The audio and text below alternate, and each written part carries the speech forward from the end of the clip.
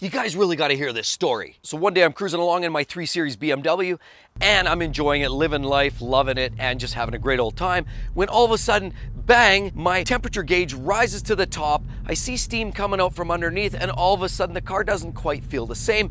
So then it forces me to pull over to the side, in which case then I pop the hood, find out there's something going wrong, don't know what it is, and I just decide to call a tow truck. Share a ride to the dealership, finding out that the thermostat had cracked, spilled antifreeze all over the place, and left me stranded on the side of the road and yet to be faced with another large bill. So this just leads me to the conversation about the overabundance of plastic in BMW engine compartments and how the incompatibility with heat and cool just don't make for a good combination. Let's talk about it. So there's been a lot of controversy about the use of plastic in engine compartments by BMW, and that being one of the leading causes to mass amounts of unreliability and failure rate increases throughout the brand. Now, people can always make a comment that BMW is leading the way with the use of plastic, and they have for many, many years.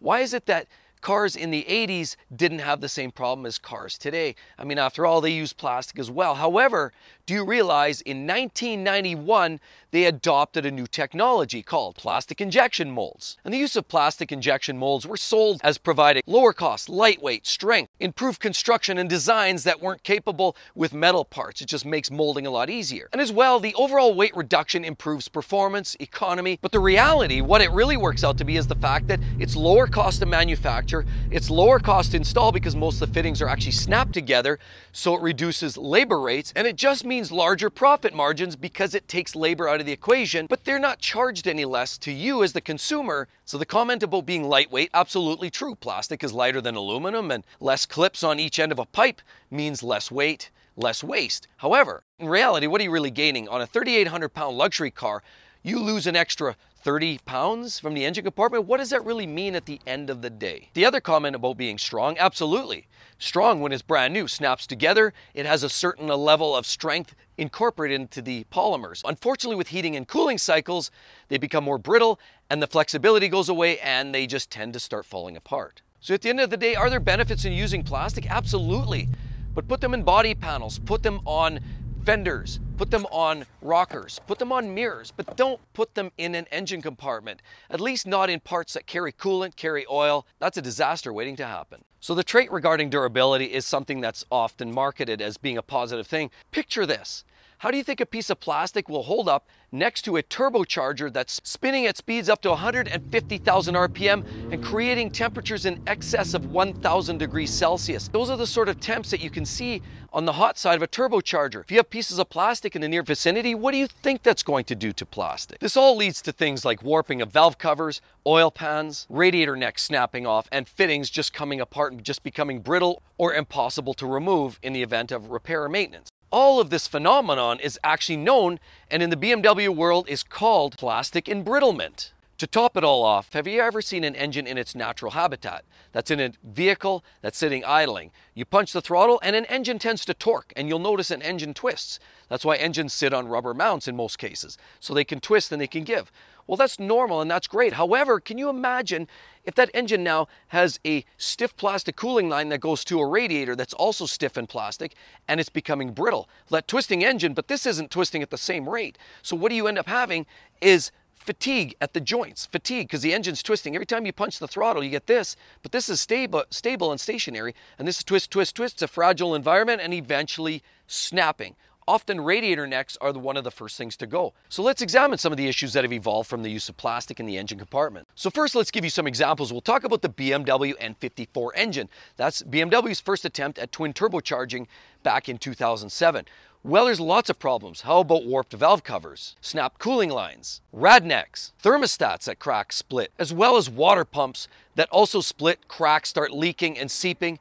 And they're very expensive to change because the labor rate is so high and they're very inaccessible. How about the M52tu engines in the 3 and 5 Series cars, for example? Thermostats are highly known to split and leak. As well as found in the E36 3 Series BMWs, also thermostats are known to split and leak, which is actually what I found in my case because I was driving my E36 3 Series and coincidentally, that's actually a normal phenomenon. Or there's also that infamous Series 5 and Series 7's cars with split fan shrouds. Those pieces can eventually become brittle, snap off, go into the fan, And if you're lucky, you won't have a piece of that fly off into your radiator and cost you even more money. Also in the mid-90s, you talk about 5 Series, 7 Series cars, and the coolant reservoirs, the reservoir that holds the extra antifreeze or coolant in your engine, those are known to also come apart and separate or split and, of course, leak. But did you realize that BMW did this intentionally? Not necessarily maliciously, that's not what we're saying, because BMW is a great brand and still, quite frankly, one of the best driving brands out there. However, it was done for different reasons. It's called recycling and renewable sources. So what they consider is sustainability through recycling.